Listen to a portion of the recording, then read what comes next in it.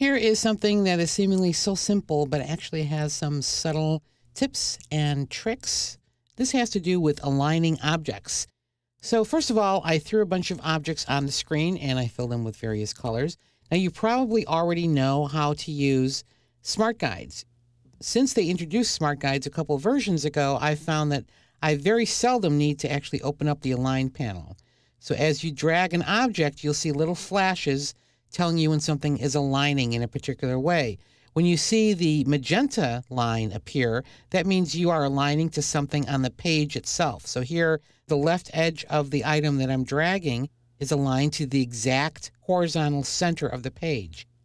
If I want the center of the object aligned with the center of the page, I would drag down until I see a horizontal line bisect my object horizontally, and that stretches from page edge to page edge. Also, as you drag, you'll see these little green lines flash on and off, and that means that you are aligning with objects next to or near this item. So if I wanted to align the center of this object to the left edge of the blue square, this is where I would drop it. If I wanted to align the left edge of this object that I'm dragging to the left edge of the gold gradient object, then that's where I would release it. You also have in the control panel, you have a bunch of alignment icons. And then if you have two or more items selected, you'll also see some distribute icons. Let's grab 3 of these guys. Say that we wanted to align the top edge of these 3 guys. I select all 3, and I double check under my drop-down menu that I want to align these things to the selection. This is actually the default choice. And then I want to align the top edges, so I find the top edge, and I click, and now they're all aligned. Let me undo that. Notice that they all align to the topmost item. That's the default behavior. If you wanted the top edges to align to the top edge of this blue square here, which is not the topmost object, you need to make the blue square the key object. And the way to do that is after you've selected all these items, you hold down the Command key or the Control key on a PC and click it once again, and it gets this blue line around it. And that's exactly the same as choosing Align to Key Object from here. And now that we have a key object selected, now we choose Align Top Edges again, and everything moves down to align with the top edge of that item. Other choices that we have, let's grab these 3, are Align to Margins, Page, and Spreads. So let's say Align to Margins. When you choose Align to Margins, and this stops a lot of people, you might think, why isn't it aligning to the margin? I told it to. Well, you're telling InDesign what it should measure to. Now you actually have to tell it what it should align to that measure.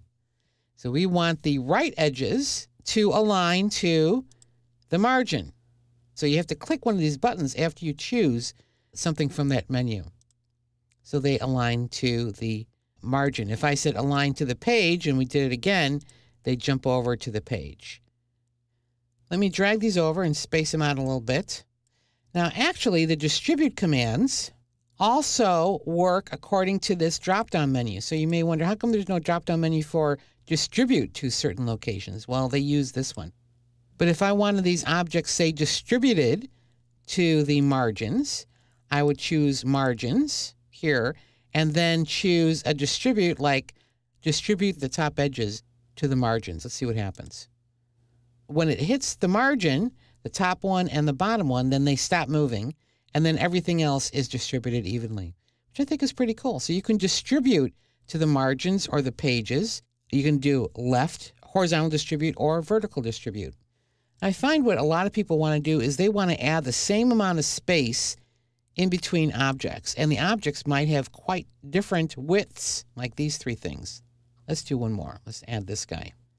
For that, you do need the panel. So let's go and open up the panel, go to Window, Object and Layout, Align, which also has Distribute. What you want to choose is after you've selected these guys, you have to turn on Use Spacing.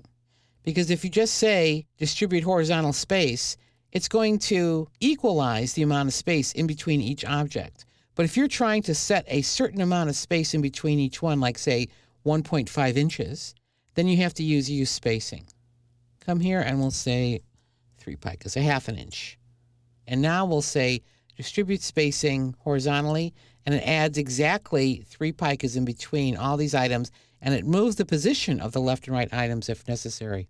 So those are all my tips for aligning and distributing in InDesign.